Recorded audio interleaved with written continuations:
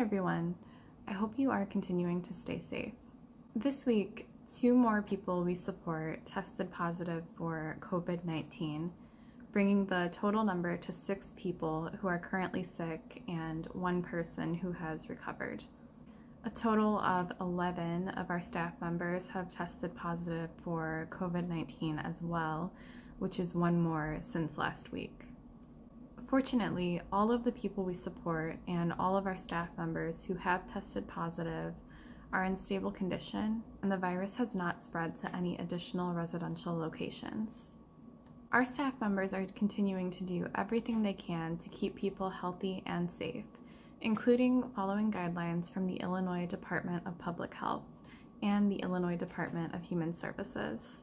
The Department of Public Health recently issued new guidance for healthcare workers to help minimize chances of bringing COVID-19 home.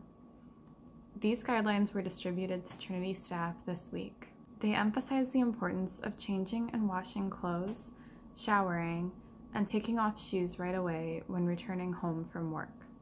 Trinity's president and CEO, Thane Dykstra, will present a Zoom meeting at 6:30 p.m. on Wednesday, May 13th, to further discuss Trinity's ongoing response to COVID-19.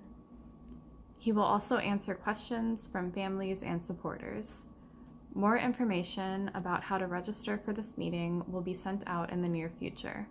Trinity staff members signed a Trinity Strong pledge last week to reaffirm their commitment to keeping those around them and themselves safe. In return, they are each going to receive a free membership to the Calm smartphone app, which features guided meditations, relaxing music, calming stories, and more, and they are eligible for other prizes down the road. This week, there were many celebrations throughout Trinity as direct support professionals who made the commitment to shelter in place at group homes for the previous 30 days ended their stays. Their colleagues gathered outside to cheer them on from a safe distance as they ended their 30-day shifts. I'm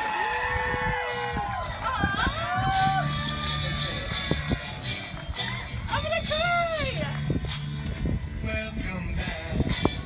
In other locations, DSPs have signed on to stay an additional 2 weeks and, in some cases, an additional 30 days to continue to keep homes as safe as possible.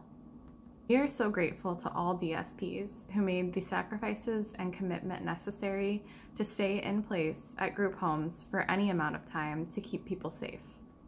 They are true heroes. This week, curriculum and materials regarding rights, like freedoms of speech, religion, association, and equal opportunity and equal protections, were distributed to all residential locations. People participated in a matching game regarding rights, received a reminder about Trinity's Listening Ear program that allows people to call a number to leave a message any time of day about a concern or to express comments, created a Bill of Rights for an imagined new planet, expressed their feelings regarding the coronavirus pandemic, and more. Also this week, Trinity's Tada Committee, which recognizes people for their achievements, presented awards for the first time virtually. These presentations were made using Zoom. Typically, people receive a reward of their choice and a certificate when they receive a Tada.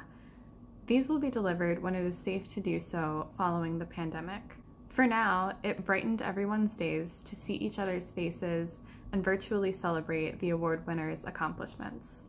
Also this week, people continued to enjoy painting, crafting, cooking, and more. Though our day programs remain temporarily closed, staff members from Trinity's horticulture program are moving forward with the spring sale. The greenhouse at 100 North Gauger Road in Joliet will be open from 8 a.m. to 4 p.m. Monday through Friday, as well as Saturdays by appointment only. A variety of spring flower cells and flats, hanging baskets, planters, individual plants, grasses, and herbs are available. Look for Trinity Services Inc.'s Horticulture Program page on Facebook for more information. Additionally, our support business, All Area Custom Designs, is accepting orders for customizable items like graduation t-shirts. Email allarea@trinityservices.org or call 815-726-8323 to place an order.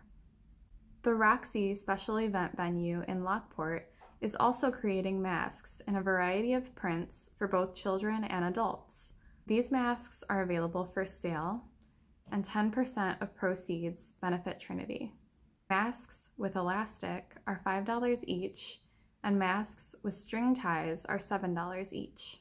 To place an order, call or text 815-582-1306 or send the Roxy Lockport page a message on Facebook. As we continue to move through this crisis, we continue to be so thankful for the dedication of our supporters and family members. We have received so many generous monetary donations, as well as much needed supplies, like ear savers for masks. Additionally, some have donated jigsaw puzzles and other activities and subscription services that can keep people engaged while staying at home. If you would like to help in this way, we are creating an Amazon wish list for these types of items, and we will share this soon.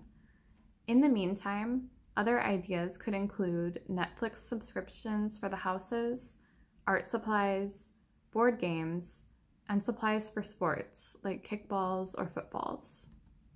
As a reminder, the Coleman Foundation is matching dollar for dollar any donations made to Trinity Services between now and June 1st, up to $25,000.